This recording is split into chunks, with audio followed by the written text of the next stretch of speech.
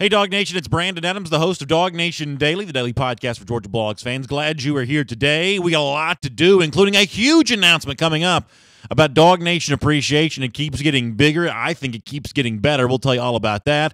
Georgia wins in the SEC tournament. We'll preview today's game a little bit with Seth Emerson, who is in St. Louis, and we'll start the show with what could be some good news for Georgia football. We'll do it all next as DawgNation Daily begins right now.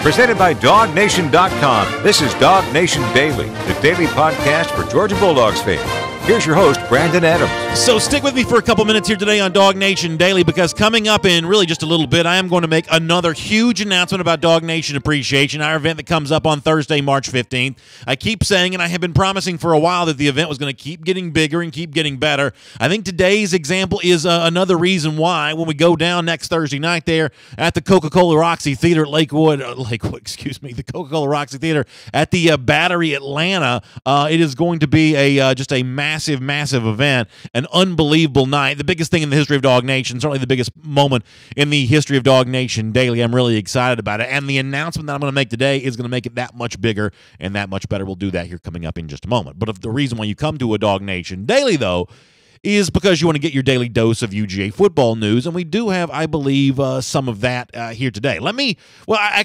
shouldn't say that it's news, but it's at least interesting, and it may foreshadow some eventual news, and it could be eventually good news for Georgia football. Let me kind of set it up this way. If you want to go back to National Signing Day, I mean the February version of National Signing Day, when Kirby Smart met with the media to sort of talk about all the guys that Georgia added to its 2018 class and what ended up being the number one class in the country, there were a couple of questions that day that weren't about recruiting. They were about guys who used to be on the roster, or I should say guys whose status in terms of currently being on the roster may be a little more uncertain. That's probably, I guess, the better overall way to say that. You know who I'm talking about here. I'm talking about Natrez Patrick, who had been involved in the incident the night after the SEC championship game, and obviously Deangelo Gibbs, who's not currently enrolled in classes for the spring semester. Gibbs and Patrick, both guys who could be crucial for Georgia in 2018 if there is a pathway for them to be back on the football field and be back contributing once again. On National Signing Day back in February, here's what Kirby Smart said about the linebacker Patrick and the defensive back Deangelo Gibbs. Yeah, I think both those kids are working really hard, doing the things we've asked them to do, and be honest with you, we're trying to help them as much off the field as on the field right now. So that's Kirby Smart saying we want to help these guys as much off the field as on the field right now. I totally I love that line from Kirby Smart. I do think that's important. You know, a lot of times we think about college football as being, so we call them student athletes. We think about this sort of parallel track of accomplishing something athletically while you also learn in the classroom. But sometimes the learning process for a young man, I can speak to my own life in this regard as well, sometimes that learning process is more than just books, right? It's more than just, reading and science and math and things of that regard. Sometimes the lessons that you learn are more about real life stuff, and I love the idea that whether it be Natrez Patrick, Deangelo Gibbs, some other players associated with the Georgia roster, there's some work being done by the Georgia coaches to say, hey, we're going to help these guys off the field as much as on the field. Obviously, we know the sort of cloud that hangs over this conversation is the audience that makes up this show, the person who speaks in this microphone every day. We're all football fans. We want to see Natrez Patrick and Deangelo Gibbs back playing, but I think we can also be human beings here a bit too and say, while we want Gibbs and Patrick back playing football, we certainly appreciate the idea that in whatever regard they've been sort of dealing with some issues in their private life, they deserve privacy in that step as they take those directions towards getting better there. And it's kind of nice to see Georgia there to provide them some help and provide them some opportunities. And we may be getting a glimpse here of some of that kind of stuff in terms of exactly what is going on behind the scenes for these guys as they try to work their way back to being contributing football players for Georgia in 2018. I thought that Georgia's football Twitter account, the football program itself, tweeted out a really cool video of the Georgia team, at least some of the players, working with a Athens area Boys and Girls Club. They were doing some stuff there. In fact, if you're watching on video, we'll show you some of this. Obviously, if you're listening to the show, you're not going to see what we're showing, so I'm going to try not to make this too much of a thing that sort of favors the video audience over the audio audience, be it radio or podcast. But we'll watch a little bit of this right here, and you'll see the Georgia players kind of going into the Boys and Girls Club here, kind of doing some stuff and kind of hanging out and participating in some basketball. And, you know, look, obviously we know the story here, especially in the Athens area, but you know, a lot of these Georgia football players are giants, and certainly in their physical stature, but also in the sort of cultural currency that they have in a place like Athens. Can you imagine what it must be like for these young kids to sort of share some time and share a hoop, some dribbling a basketball, shooting some basketball with some of those Georgia players? This is a really cool thing to do, a really nice thing for Georgia to kind of share this time with the Boys and Girls Club in the community, and it's kind of nice to see Georgia kind of out there in the mix of all this and kind of giving back for a community that supported Georgia so full-heartedly. To see Georgia giving back in that regard is, I think, a pretty cool thing to do, and I think it's actually really nice and frankly kind of touching and inspiring that Georgia would sort of publish this as a video to let us all know, those of us who wouldn't otherwise be aware of kind of what's going on with Georgia in the community. But there is also a potential football aspect of this video, because our staff that works with us, we were all able to notice, and I think we have actually a still frame we can show you if you're watching on video here. You see a couple of guys who Kirby Smart was just talking about a moment ago. If I'm not mistaken here, I believe that I see both Deangelo, Gibbs, and Natrez Patrick there in the picture, both going through the work here of being a part of this Boys and Girls Club and being a part of this event, both wearing their Georgia gear. And obviously for a lot of Georgia fans, I think this is going to put some smiles on some faces, and there's going to be the assumption on the part of many that, hey, maybe this means that Deangelo, Gibbs, and Natrez Patrick are on their way back to once again being contributing members of the Georgia football team. It's probably appropriate to point out here that the Patrick path and the Deangelo Gibbs path are somewhat different. Kirby Smart did speak about them on National Signing Day together because he was asked about them together, but their path back here is obviously going to travel a little bit different, and there'll be some different circumstances that impact both the linebacker Natrez Patrick, the defensive back Deangelo Gibbs. But as I've said here on DawgNation Daily a lot, any sight of Gibbs, who I think his status may have been a little bit more uncertain maybe than Natrez Patrick's, because Patrick's had spokespeople out there on his behalf, speaking on his behalf here in the past. Any sight, any glimpse of Deangelo Gibbs, not currently going through classes this spring, won't be practicing with Georgia this spring, but is it like a Trent Thompson situation from a year ago? When you do see him, you see some evidence of him, and that leads us to believe that maybe he's working his way back. Well, this is an example of that. A video with Deangelo being with the team. You see all kinds of message board posts all the time about people who still see him in Athens, which, I can't confirm any of those reports, but those kinds of glimpses of Deangelo back in the Classic City, hanging out with his Georgia teammates once again, being a part of events like this, it sort of leads you to believe that you could sort of get back into the into the fold here for Georgia football, and I think that's a good thing for Gibbs personally, but I think it's also potentially a really good thing for Georgia collectively here as well. Now, when it comes to Natrez Patrick, it's also worth pointing out that when Roquan Smith, the departing Georgia linebacker, was with us on DawgNation Daily yesterday, in terms of talking about the linebackers he's expecting big things from this season, he also mentioned Natrez Patrick in that group. Here is Roquan from yesterday as a reminder. There's a lot of special guys back there right now. I'm looking for a lot of competition to be going on this upcoming spring, because all those guys have great skill sets. From Natrez, he's one of the leaders of the linebacker room. Then you have guys like Tate Crowder, Monty Rice, then, Jaden McBride. So it's a lot of guys there, man, that has a chance to definitely make some plays this upcoming year. So I'm definitely thinking it'll be a rotation or anything like that, because all those guys have some special skill sets. Listen, I love the description that Roquan Smith uses there. Now, obviously, what he says is not going to necessarily, he's not going to be held to that in terms of his prediction, but he says, hey, Natrez Patrick, he's going to be one of the leaders for this linebacking core next season. I'm not telling you that's proof of anything necessarily, but it is music to the ears of a lot of Georgia fans, especially coupled with the idea that he's back and hanging out with the team and doing things with the team and participating in that kind of stuff. It's kind of nice to think about the idea of Patrick as a leader. We know the situation with the linebacking core absent Roquan Smith. We talked to Roquan a bit about this yesterday, that replacing him is very difficult to do. And maybe it's one of those deals where you can't ask just one guy to do all of it. There is no one next Roquan Smith. We spoke about that on the program yesterday. But there could be a collection of guys. Patrick's leadership, the athleticism that some of the other young players bring to the table, where all of a sudden that linebacking core could be just fine. And for Georgia's defensive back unit that obviously needs as much talent as it can. Defensive backs for Georgia, one of the issues I think we pointed to in 2017 and said that's a position group we'd like to see more from in 2018, maybe beyond, but it takes elite players to make that happen. And some of the elite players Georgia just brought in with the class of 2018, we've obviously talked a lot about them. But some of those elite players that have a chance to improve that secondary were also already on the roster. Deangelo, Gibbs, the status in his future may be somewhat uncertain. The presence of this video may not change that all that much. But here's what's not uncertain. Here's what we can know for sure. That Deangelo Gibbs still remains a singular talent, an incredible athlete, and a guy that has a very bright future in football. I believe for Deangelo Gibbs, that future is going to end up being at Georgia. I think he's going to be eventually a big-time contributor. I think we're going to look at his career at Georgia as being really good, and maybe this video is the moment in which we sort of foreshadow for both Patrick and Gibbs a really good future that happens more immediately than in the long term. Both these guys could be back in their own way contributing for Georgia in 2018. We'll see how it all unfolds. My name is Brandon Adams. This is DawgNation Daily, the daily podcast for Georgia Bulldogs fans. So glad to have you with us, no matter how you may be accessing the program today. If you're watching us, and I always say watching us on video on Facebook Live, let me make sure I take good care of our other video viewers because it's growing every day. It's the DawgNation YouTube page. So there's actually now more than one way to watch the show live. It's been true for a while.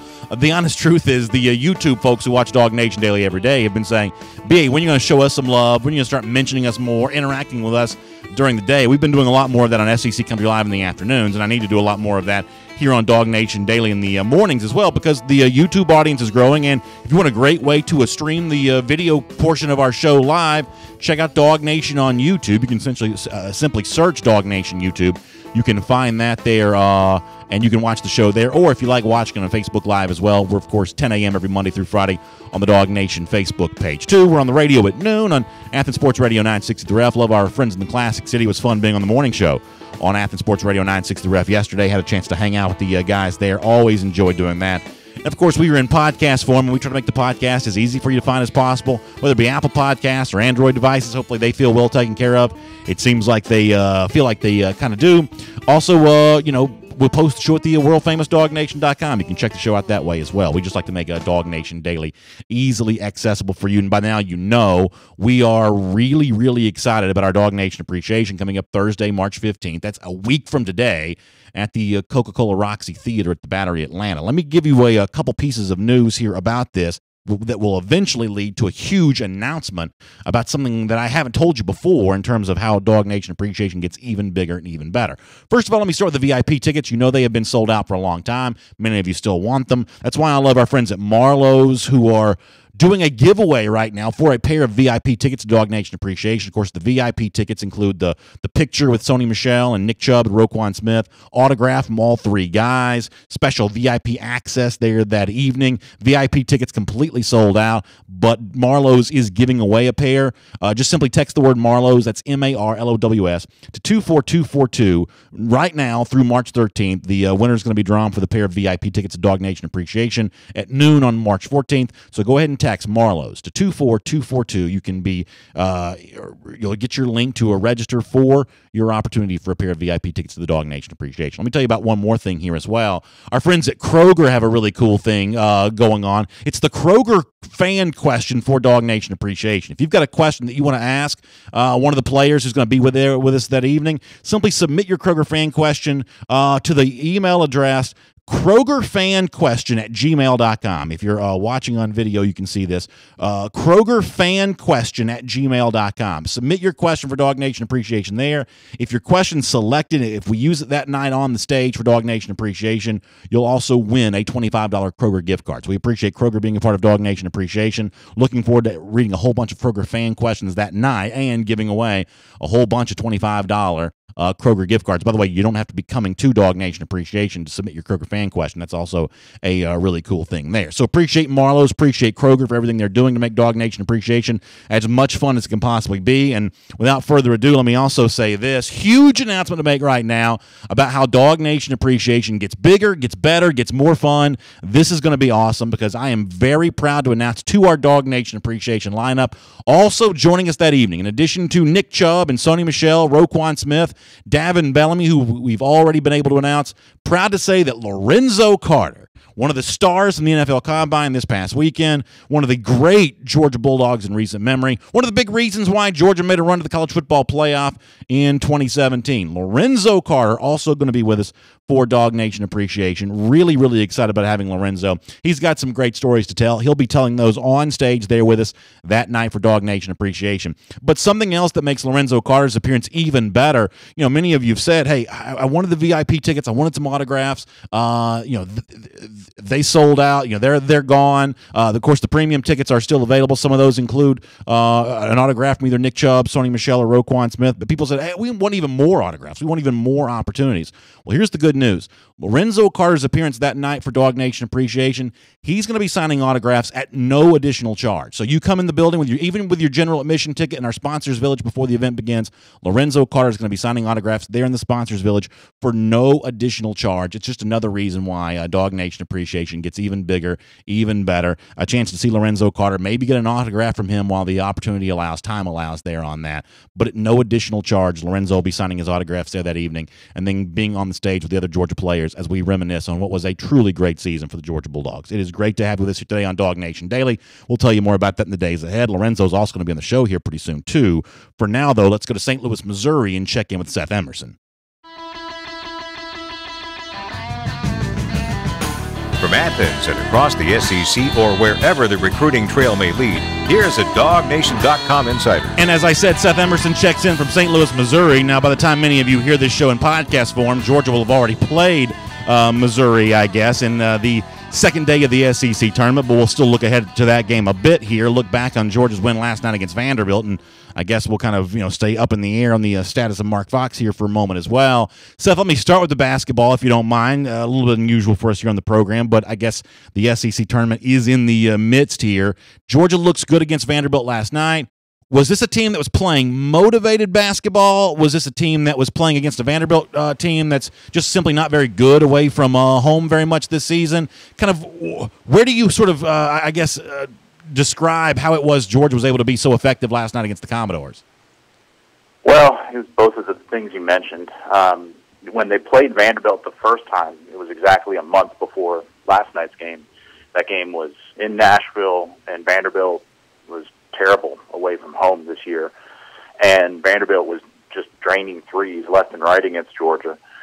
This time they weren't. I think they started like 0 for 6 on three-pointers. By the end of the game, they ended up with more than Georgia, but Georgia so dominated inside that was irrelevant. I mean, that game last night was ridiculous. It was 10-0, and then before you knew it was 38-13. I tweeted out, that's not a football score, by the way, even though it sounds like one.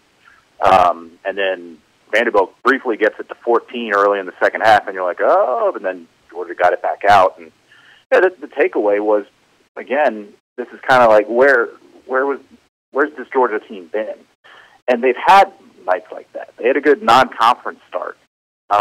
They beat Florida twice. They beat Tennessee by 11 points in Georgia. They had a lead on Tennessee late. They in Knoxville. They've done this. They haven't been consistent enough. And if you look at it, I mean, look, they're still in a precarious state, and I don't think last night changed the underlying dynamics of what's happening here. But if they had played like that in just 3 games, pick out 3 games against the weakest opponents they lost to, which was Vanderbilt, at Vanderbilt, and South Carolina both times, you flip those 3 results, and Georgia's right in the mix for an NCAA bid. And we may not be talking about Mark Fox. We probably still are because they probably needed to make the tournament anyway.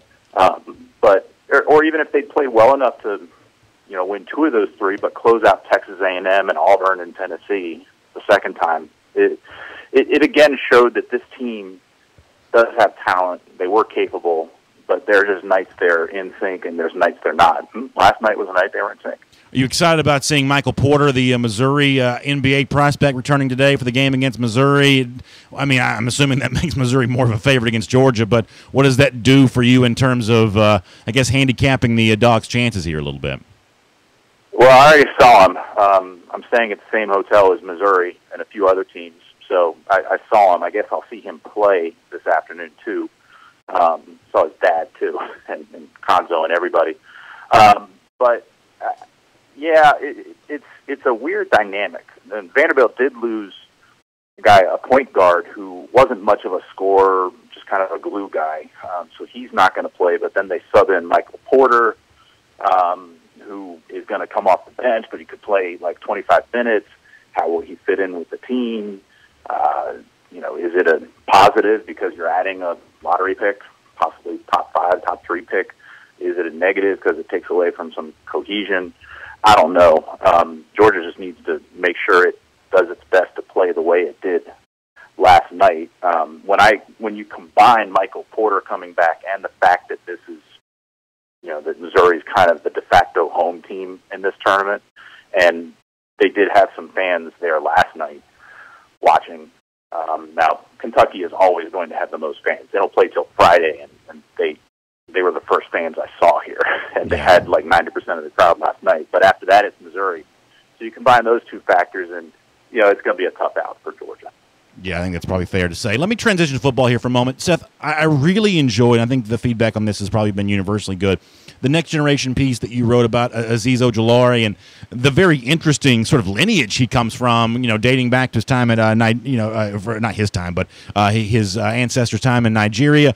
I'm curious, for a piece like that, how much of that do you know going into it? I mean, do you learn that the way the rest of us do? You by researching, us by reading it. Did you know some of the Ojulari story before you got into that? For this really coveted member of Georgia's 2018 class, how much of what you eventually wrote was a mystery to you? The backstory on it is that whenever we work on these next generations, we obviously reach out to Jeff Sentell, and he's already written a lot about these guys, and we say, okay, give me some tidbits. Where should I go with this, et cetera, et cetera. The way reporters always talk to reporters, and Jeff's the expert on these guys. He did say, obviously, he's got some African heritage, but I haven't really delved in much to that, so delve into that. And I'm interested in that. And so I sat down with Azeez at his school and, find out he's never actually been to Nigeria. And he doesn't speak Yoruba, which is his parents' language in Nigeria. But, he does appreciate his heritage, yada, yada, yada. I get his parents' numbers, and I call his father first, and it was his father who mentions, my father-in-law, my wife's late father, was this world-famous artist. You can just Google him. And immediately the light bulb as a reporter goes on. You're like, okay. And I do the Googling while I'm on the phone with the guy. I'm looking at it, and he was worthy of having a New York Times obituary when he passed away in 2011. And right there, I'm like, okay, here we go. I got my ankle. Then I called the mother and talked to her for a while about it. And they were two great people to interview, obviously a great family from everything we hear. Just a really kind of nice story to write. What I really liked about it is that obviously those kinds of angles, the kinds of things that for the most part we don't really pursue here on DawgNation daily. We sort of look at guys like this more, as football players. But obviously what you're reporting in the Next Generation series is something that DawgNation's done now for a couple of years. But when you really spend time sort of digging into the family past or the story about how they got here, you do find out that not just Azeez, but a lot of these guys, the Nick Chubb story was well told over the course of his 4 years. Seth, so many of these guys do have, so much more to their lives, or how they got to this point is about so much more than football. I got to imagine that stuff like that is personally fun for you, right? Yeah, and the thing is, it's a cliche, but we all have that story, even though we may not realize it. I could just think, like, if anybody wanted to do a story on me that I'm sure, like, 3 or 4 people would read. There would be 2 or 3 things in my background that would be interesting. It would be kind of just latch them out. And in your case, you'd have that too. Yeah. I don't know whether it's your family background or something, like that. But, Nick Chubb has Chubbtown. A story that I wish I had done while Sony Michel was here that I guess CBS Sports ended up doing was his parents as Haitian immigrants. And it goes on down the list. I mean, I tried a little bit with Lorenzo Carter a few times. The fact that he was a cello player growing up and listened to Yo-Yo Ma. I mean, everyone has these stories. Not everyone is completely about football, and sometimes they are. I remember I did a Next Generation on Tyler Simmons, and he was very much, him and his family, very much about football. So I made that the angle, and how they totally dedicated themselves to getting him a scholarship, and it worked. Everyone has a story, and it's fun to be able to spend some time and talk to these kids and get that story.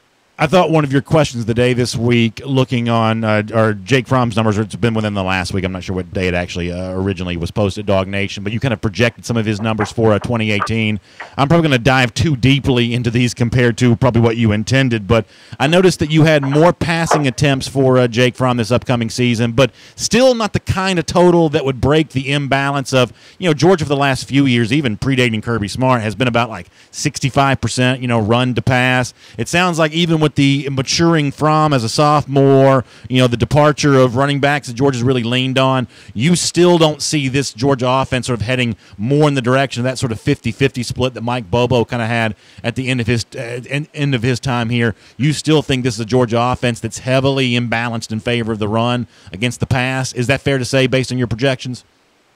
I don't know if I'd say heavily imbalanced. I'm not even sure. Just off the top of my head, I'd have to remember during the heyday of Mike Bobo before he left, whether it was purely 50-50. You always kind of end up at about, sorry, live radio housekeeping's at my door at the hotel. Anyway. They always come at the most inopportune time. Yeah, and I'm going to have to put a shirt on also. So there's that. Anyway, I guess you can edit that out of the podcast, but for live radio, there you go, everybody. Seth Emerson has housekeeping. He's not wearing a shirt. Luckily, I am wearing other clothing. My, oh, my. What were we saying? We're talking about the balance between the run and the pass for Georgia. Yeah, that's definitely important. I think that Fromm's going to pass the ball more. They're going to pass the ball more, period, just because of the personnel they have, and Fromm going into his sophomore year. But it's Georgia. They're still gonna run the ball, and they've got still DeAndre Swift. There was a video that Georgia produced, trip to the Boys and Girls Club. Best I could tell, looks like Deangelo, Gibbs, Natrez, Patrick make an appearance in this video. Is that any kind of clue about their status? I know that Kirby Smart was relatively tight-lipped about both guys. He was asked about them together on National Signing Day. I've always thought that if you saw some evidence of Gibbs in Athens, much like Trent Thompson a year ago, that'd be a good sign. Seeing these guys show up in the video, is that indeed a good sign, if not outright proof? Yeah, on Natrez, I was a little more clear. I mean, I talked to his lawyer a few weeks ago, maybe more than a month ago, and he said he was enrolled in classes and thinks he should be good to go. So we've known he's been around. The question there is just how involved is he going to be at spring practice? Is there a suspension to start the season coming or not? With Gibbs, he's not enrolled in school. We know that, so he's not going to be participating in spring practice. But, yeah, there's been these little signs that he's back around the team and kind of exactly like the Trent Thompson scenario from last year. Can I ask you a question, not to go too deep in the weeds in this, but Greg McGarity, when Natrez had his issue with the Athens-Clarke County Police as a probation violation stemming from his arrest and winder, McGarity did say at the time, right, that it was not a athletic department violation, so it would seem difficult to sort of find the grounds for suspension, or am I wrong about that? Yeah, I mean, I guess that's kind of their way around it. It was always kind of a little bit suspicious, as in where are you kind of getting that? I mean, my understanding of the policy was always that if you were found to have, smoked marijuana at some point, that was a violation, period. But they say that wasn't, but one of the main reasons Natrez didn't participate in the playoffs and everything was he was in treatment, and that was a court-ordered situation. I mean, he was not, physically able to be with the team. So that's the way potentially around it, is to say that he was just not with the team, period. It was a medical thing. He couldn't be with the team. He wasn't actually suspended, and that reason for him not being with the team was not a violation, therefore he would be eligible for the start of the season. I'm not saying that's what's going to happen, but that's kind of the interpretation that gets him to be playing against Austin Peay. Last question for you, and then we'll let you go. I've talked to Chip about this a lot. I'm sure I've talked to you about this a lot, too. You know, this time of year, we talk about sort of hypothetical issues from time to time, like scheduling, who Georgia should be playing more of, who Georgia should be playing less of, and things in between. And, Seth, what fascinates me, and I'm curious if you've noticed this, too, I have never seen the appetite higher from Georgia fans to make potentially radical changes to the schedule. Now, we know that TV ratings down across the board, attendance for the most part down across the board. I'm assuming that Georgia hasn't been impacted by that quite as much necessarily, but you know, we know that attendance and ratings are sort of down in college football. It seems like fans want better games. Are you hearing this from the same Georgia fans that tweet at you or email you or whatever, that there is this appetite for Georgia to sort of see maybe a radical difference in scheduling and play fewer of these less desirable opponents? You mentioned Austin Peay as an example of that. Are you noticing a sea change on the part of fans here on this? Well, I think a little bit of it may be just that we don't have football to talk about right now. But yeah, people don't want to go see Austin Peay, Middle Tennessee, and UMass kind of stacked on top of each other. And there's no chance Georgia's going to end the Georgia Tech series. There's a 0% chance. But filling out the rest of the schedule, you know, when I put it out there to fans in one of the questions of the day, I said I outlined the kind of economic and competitive reasons that Georgia does this, and said, would you sacrifice, you know, one day in Athens for having a better non-conference schedule? As in, let's say, would you rather have games against Austin Peay and Middle Tennessee, but 2 Athens dates, or one less Athens date, but that's against a Power 5 team like, I don't know, Illinois, someone like that, someone a little interesting.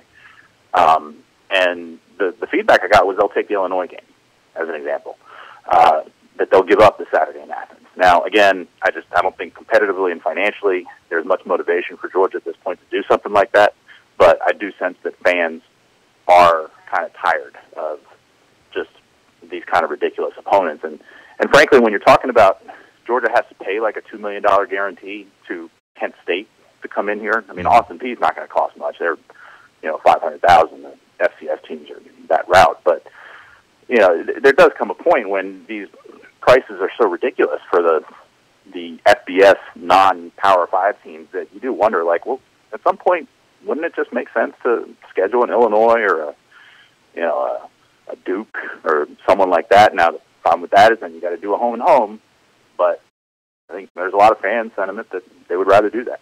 Well, Seth, we appreciate your time here on DawgNation Daily. We'll sort of watch this stuff as it, I guess, happens and unfolds over the course of the next few years, and we'll check out the Dogs in the SEC tournament today to see if you stay in St. Louis a little longer. Thanks for your time, and we'll talk to you soon. Talk to you later.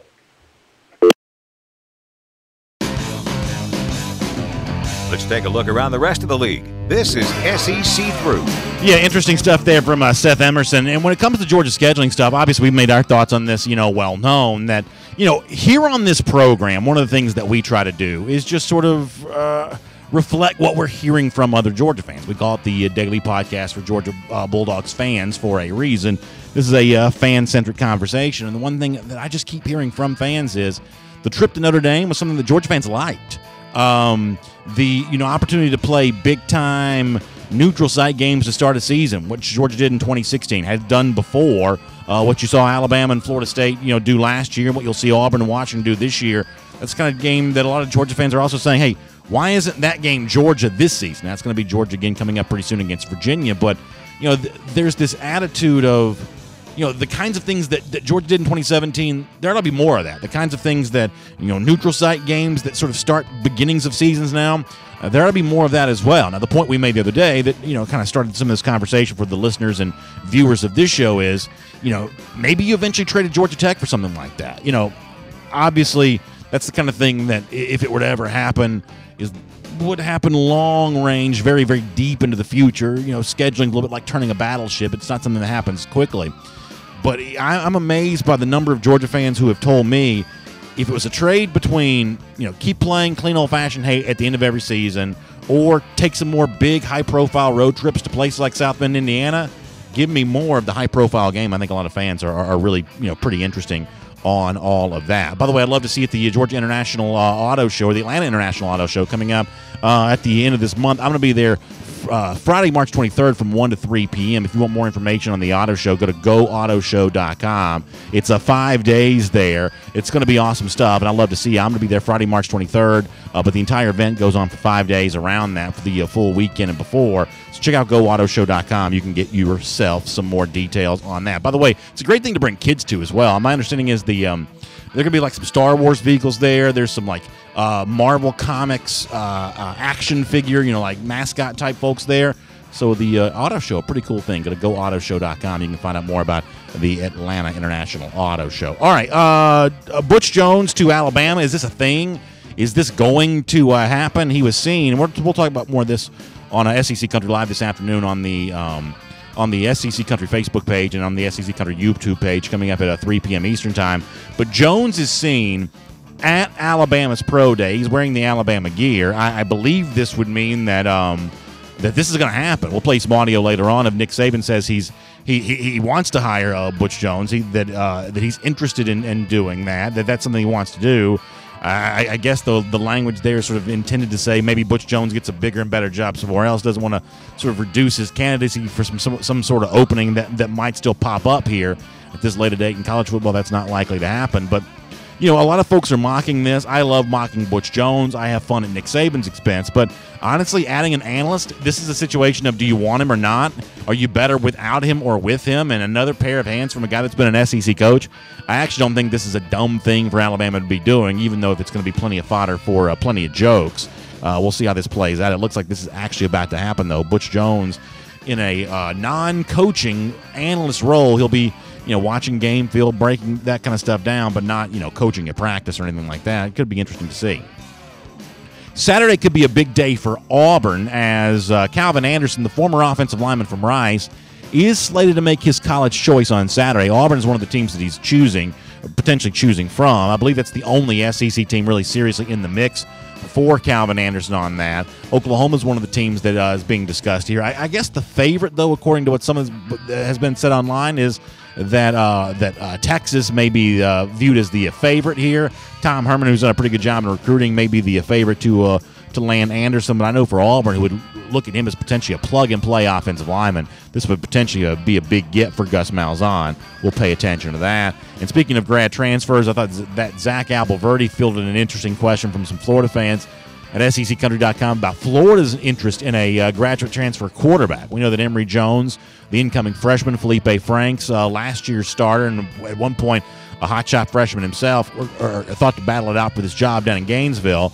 But maybe a guy like Joe Burrow, who was a quarterback at Ohio State, who's potentially also looking at transferring, maybe adding him in for some depth, probably would not be a bad idea for Florida. I think Emory Jones may be a bit of a prospect. I think we saw some limitations on the part of Felipe Franks. Gators may have some problem, the quarterback of 2018. By the way, something else we'll talk about on SEC Country Live this afternoon, more video coming out from Mississippi State quarterback Nick Fitzgerald, sort of dealing with his injury situation, looking to be back in 2018. He's thought of as an NFL prospect and potentially one of the real game-changing quarterbacks in the league this fall, assuming he is healthy. Does the presence of more video of him working out and getting ready prove that he's healthy? Well, we'll talk about it this afternoon. SEC Country Live, 3 p.m. Eastern Time on the SEC Country Facebook page and the SEC Country YouTube page. We'll make that your SEC through.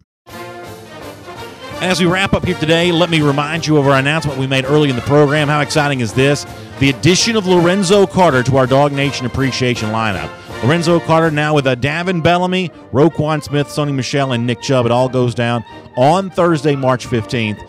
Cannot wait for this. And the great thing about Lorenzo Carter, he will be signing autographs in our sponsors village, which is in the lobby there at the Coca-Cola Roxy Theater before the event begins at no additional charge. You can get an autograph from Lorenzo Carter. That's a really cool thing for Lorenzo to do, to make his autograph stuff available in that regard. It's just another example of how much he appreciates DawgNation, and it's one of the reasons why DawgNation wants to appreciate him a week from today on Thursday, March 15th. By the way, for more on the SEC tournament for the Georgia Bulldogs, check out the DawgNation Daily Double. It'll be posted at the forum at forum.dawgnation.com and as a link to our podcast at dawgnation.com.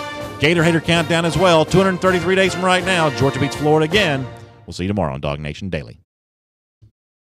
And for those of you with us on video, both on YouTube and Facebook, we'll try to get as many of your comments in as we can. Adam Hart Palmer says, problems for the Gators at quarterback again? Shocking, with a little bit of a wink emoji. Yeah.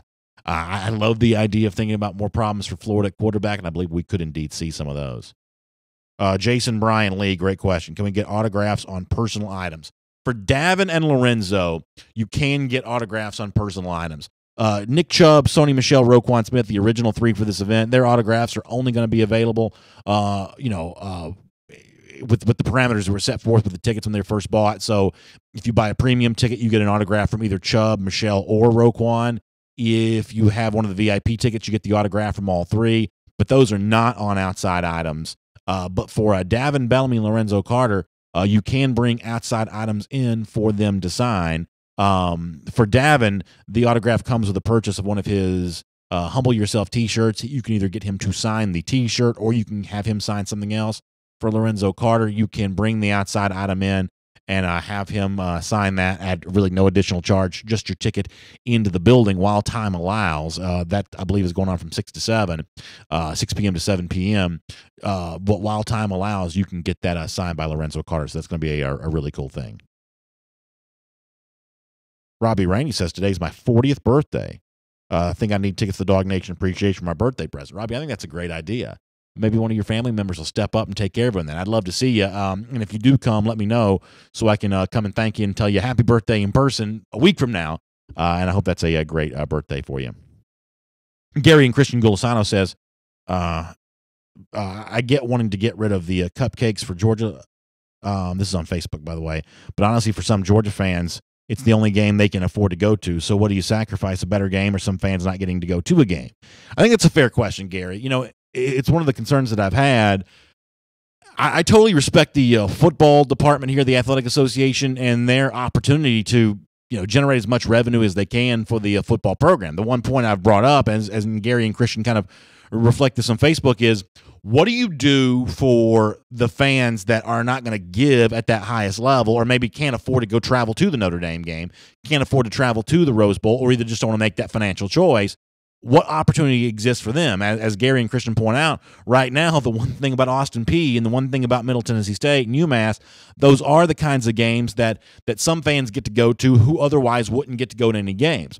I think that's a really fair point. And I don't, unfortunately, probably have a great answer to this question, because one of the things that you notice about college football is that it's different in professional sports.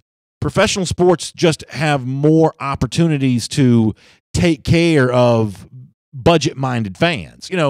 If you like Major League Baseball, the home slate is 162 games. The total schedule, 162 games. You play 81 games at home. At one point in time, I live here in Atlanta. The Atlanta Braves had $1 tickets. They had an entire sort of collection of $1 tickets that were available every single day. They were only available on the day of the game, but they were available every single day. And for a long time, they had a lot of general admission $5 tickets. I'm not really quite sure what the cheapest ticket to the new Brave Stadium is. I'm assuming it's more expensive than the ones that I just mentioned. But, baseball historically has been able to sort of take care of budget-conscious fans because they play 81 home games. The NBA can even, from time to time, do the same thing. They play 41 home games. Even at one point, once again, I live in Atlanta. I know the Falcons had, like the $10 tickets for the upper level seats for a while. This has been years ago, but they were able to do that. They play 8 regular season home games. They got the 2 preseason games. That's 10 total games. They just have a little bit more inventory that they can sort of price to sell a little bit more. College teams, like Georgia, only have the 6 or 7 home games. That inventory is just, it's at more of a premium because there's just less of it. And I'm concerned about that, Gary. And Christian, I am. I'm concerned about that. There's no fan day anymore. There's no autograph day anymore the way there used to be. For the people who liked the old speaking tour, some coaches still do that where they go and they talk to fans. The average fan can't even get that from Kirby Smart anymore. And I get why the demand completely outpaces the supply. I totally understand that. But what do you do for budget-conscious fans? I think that's the kind of question that hopefully someone at Georgia is still trying to answer. Peter Jeffrey Wilson says those $1 tickets were days of the bad Braves, kind of like now. Actually, they were also the $1 tickets back when they were still kind of good. Good to see Chad Cahill back in the comment section. Haven't seen him in a while. Aaron Stevens also points out that the spring game is free. That's for anybody who wants to go. And I think for a lot of us, some of y'all are in the same sort of station of life that I am. I have a young son. He's 6. I have a young daughter. In a couple months, she'll be 3. And let me tell you something. Taking my daughter to a Georgia game, I just as sooner get a PhD in physics as try to, navigate a full Georgia game with my then 2, soon to be 3-year-old daughter. That's just a lot of work. My son now he's a little bit more into football. It's a little bit easier to keep him entertained. He's kind of into the day a lot more, so it's a little easier to take him than it used to be. But the very young kids, it's hard to do. But G-Day, you kind of can take them because you don't have to stay for the whole game. You can kind of keep them occupied. You probably saw my kids this past G-Day run up and down the aisle. I mean, there was some of that going on. So that is a good point. I think that Aaron brought up there is that G-Day is still one of those options for the sort of budget-minded fan, because you can get into the building for free. It's a great chance to see Georgia up close and personal. I think that actually G-Day's become a pretty good show for the most part. I think Georgia does a pretty good job of kind of, presenting that as almost like a real game day type atmosphere. The weather's been great the last few years. That's a pretty good job. Philip Jordan Wells says CBS is the Charles Baxter Squirrel Show, highlight of the day. Yeah, some of y'all are not going to let me live the Charles Baxter thing down. And like I said, if you want to know more about what happened with Charles Baxter, you can ask Jeff Sintel about that. By the way, shout out to one of my producers, Michael, who was good enough to notice once again we had a missing man formation here. Eddie was a little slow getting on the set here today, but we were able to get him taken care of. Michael helped us out on that.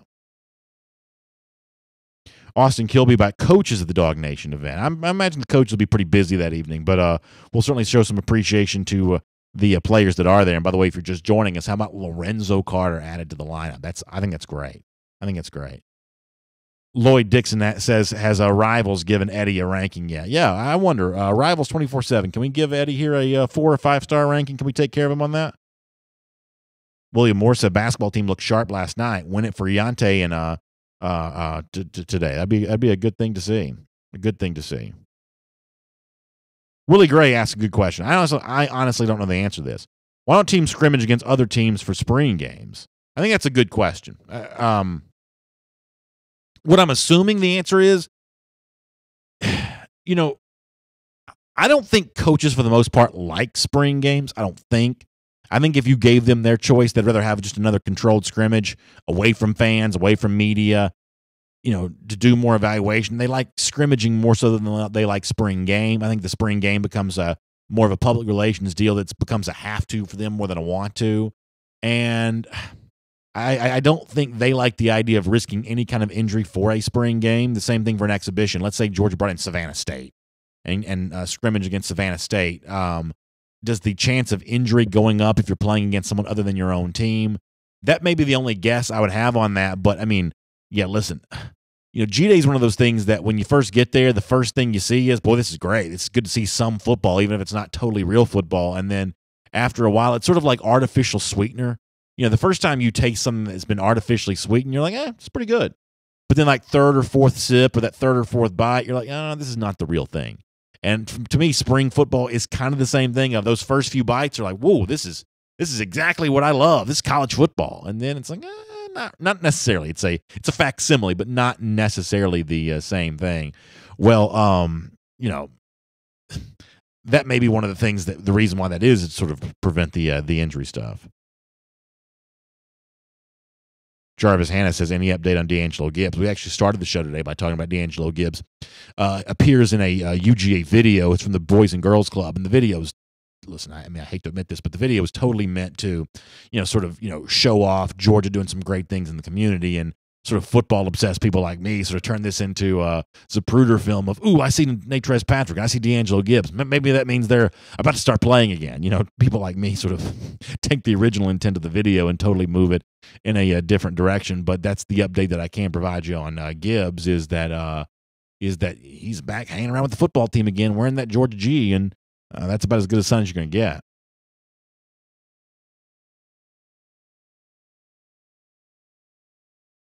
Shannon Baker says injuries would be too much of a risk when it comes to playing someone else during the spring. I'm sure the coaches feel that way. I mean, I will admit that that I'd be entertained by it, and I would always sort of lean in the direction of being entertained by something. But I certainly do believe that the injury stuff would go up, and I don't believe coaches want any part of that. Austin Kilby says, how about that picture with Butch Jones in it? Yeah, we're going to do that on SEC Country Live this afternoon. Y'all don't care about this. This is, behind the scenes stuff. We actually had, where we do our show from in Atlanta, there was like a big water main break yesterday, so our building was essentially empty. We have a whole bunch of folks that help us out with our shows. For the most part, everybody was kind of dispersed in different directions because of, I'm not even really sure what all went on, but like the water main broke and there was no water anywhere, and so we didn't have everybody helping us out. So there's a process for taking these pictures that you see on the internet and sort of, like getting them ready to show on the screen for the show. So we weren't able to show the Butch Jones Alabama picture yesterday, but I was as entertained by it as everybody else was, and I'm looking forward to talking about that more. It is funny seeing him in Alabama shirt, and what's great here is my buddy Mike Johnson, who y'all know that I love, even though I, for the most part, am not giving Mike grief about Butch Jones, because I think adding him as an analyst is probably not a dumb thing for Alabama to be doing. Watching Mike cringe seeing Butch Jones wearing that script Alabama A that they stole from the Atlanta Braves, that is so much fun for me. I cannot get enough of that. It's really great. Anthony Lee says Georgia's got a lot to promote going into the season, milking prior success for all it's worth. Yeah, I mean, I think Georgia's got a lot to sell this season. There's no doubt about that. Miriam Martin Corbin says, why would Alabama take the albatross that is Butch Jones? I think because ultimately his influence on the team is not going to be very high, but his, this is one of those things like you can sort of stick him in the corner with some busy work. Hey, watch this film. Tell me if you see anything. Hey, tabulate these tendencies. Tell me if you notice anything. Hey, you coached against this team. Anything pop up in your preparation? Even if Butch Jones is not that smart, he still, spent a lot of time around the SEC. He may tell you one thing for one game that gives you a little bit of an edge, and for Saban, that may be enough.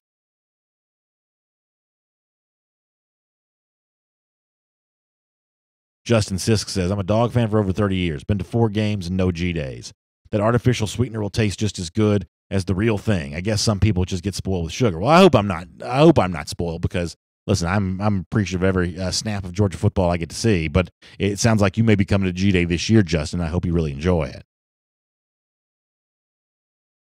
J.D. Hall says, do you think Georgia's going to dial up some package with Justin Fields this season, even if he doesn't win the job? Yeah, J.D., if I had to guess, that would be my guess, is that Fields is going to be on the field somehow. Now, I still think this is Jake Fromm's job. I think that Jake Fromm is the quarterback, but that doesn't mean that there's room for somebody else to play some, and I think that Fields is too good not to play at all. Let me go to YouTube. YouTube folks are going to strangle me because I talk them up, and then I spend the whole time on Facebook, which I obviously love our Facebook audience. But let me say hello to these YouTube friends for a second. Sorry, y'all.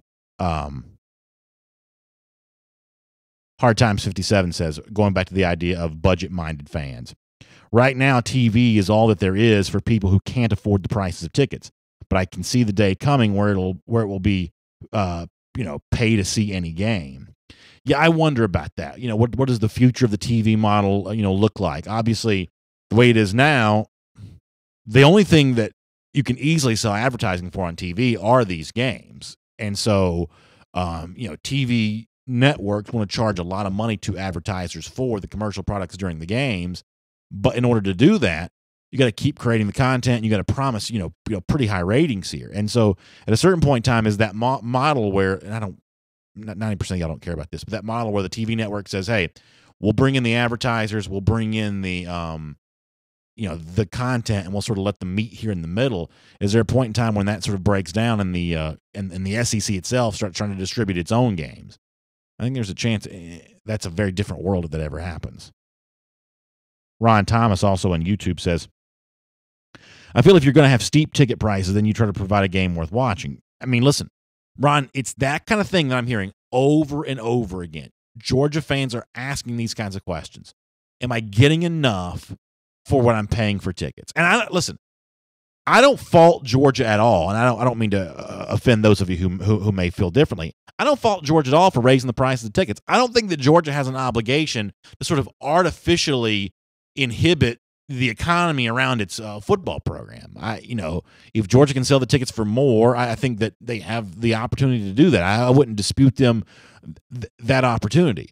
But apart from what they have a right to do or what they have an opportunity to do, there's this right and opportunity on the part of fans who say, hey, maybe just blind loyalty where we pay for whatever Georgia gives us or whatever any sporting entity gives us without asking some tough questions. Maybe those days are gone. People are kind of investigating here of, buying season tickets requires me to also buy tickets to games that I can get for $5. And that's one of the real secrets here. For those of you that don't go to a lot of games, hopefully you're not standing there wondering where the tickets are when the games actually come down. So maybe take my advice with a grain of salt, consult somebody else on this too. But, historically speaking, games like Austin Peay and UMass, that if you're patient and if you're, somewhat clever about it, you can find your way into the stadium for much less than face value typically. And that becomes also an issue for Georgia fans to think about who do buy the season tickets. And obviously the season ticket purchases and the donations that are part of that help fund all the great success that Georgia's had. But the people who buy those tickets do so knowing that some of the tickets they're buying are not worth what they're paying for them. They're essentially paying, somewhere in the neighborhood of $80, $85 for a game against Austin Peay that they can only turn around and sell for $10. And the same thing for UMass and probably the same thing for Middle Tennessee State. That a lot of times the moment you take possession of the ticket, what you actually are handed over is worth less than you paid for it. I mean, the moment the transaction occurs. And so that's a tough thing for some Georgia fans to deal with. Some guys and gals like the idea of every week buying tickets from a different source and different prices for every one of those tickets because on the average you end up getting cheaper tickets. It's all to be thought about, a lot to think about. Back on Facebook here for a moment, Eric Moody says, to be honest, Sanford Stadium needs to upgrade the fan experience. It's not worth the 5-hour drive for me to sit on aluminum bleachers. That's also interesting. Obviously a lot of those chairback deals or the seat cushions are a lot more readily available now. So that option is out there. A lot of the corridors at Sanford Stadium are somewhat small. Getting to some concession stands is still a very difficult thing to do. I think they're trying to do what they can do to make it bigger and better. One of the things I think that might be interesting for them to think about at a certain point in time is, I've been to Fenway Park before, the Red Sox baseball stadium. It's obviously a very old stadium, and one of the things that they've done is they've actually made some of the area around the stadium a ticketed area, and so you're actually in the stadium before you get in the stadium, and that just makes it a little bit freer, a little bit easier to walk around. I wonder if more of the area around Sanford Stadium now, the student side of the field, they have kind of backed that area up a little bit more, and it's kind of like that, sort of increase the space that's sort of considered a ticketed area. Maybe the fan experience is improved by just making the ticketed area larger so that there's a lot more room to move around and maybe some room for some more creative concessions. Wayne Folan says, ooh, Boston, go Yankees. So Wayne's a Yankee fan. Come to find out, Wayne, of course, lives in Pennsylvania. I always appreciate him joining the show. All right, we are late. We've got to get ready to go. Thanks for I like these conversations. I'm always curious what y'all think about some of this kind of stuff because, as we said, these are fan issues. How much do you pay for tickets? What's out there for me to enjoy Georgia fandom? It's one of the reasons why we're doing DawgNation Appreciation, because these kind of events don't exist a whole lot more in other realms. And so I'm always curious about kind of where you want to see the notion of Georgia fandom move towards. And so I appreciate these comment sections, which give us a chance to do that. We'll have the DawgNation Daily Double up in a couple of minutes. It'll be at the forum at forum.dawgnation.com and in a link to our podcast. We posted at dawgnation.com. You can check out some bonus content as we look ahead to the SEC tournament for Georgia against Missouri today. Of course, many of you will probably hear that after the game is played, but nonetheless, that's what we'll do. 3 p.m. Eastern time for SEC Country Live this afternoon on both the SEC Country and YouTube pages. I should say both the Facebook and YouTube pages for SEC Country. And then I'm back in tomorrow morning at 10 a.m. for another episode of DawgNation Daily Live. Y'all have a great day. I look forward to seeing you at DawgNation Appreciation.